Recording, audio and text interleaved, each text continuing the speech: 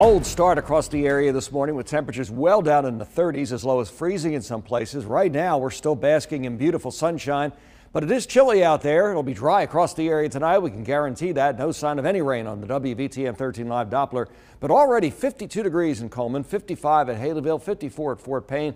A little bit higher in Birmingham, but not much, 57 degrees. It's going to be very chilly tonight. Skies overhead remaining crystal clear, already into the 40s by 7 o'clock, mid 40s by 9, down to about 44 by 11 p.m. Overnight getting down into the 30s, and tonight, unlike last night, no breeze for all practical purposes, and that means there'll be some scattered frost in the morning. Election day tomorrow, the weather's going to be great. No reason not to go to the polls. 62 degrees by lunchtime. We'll talk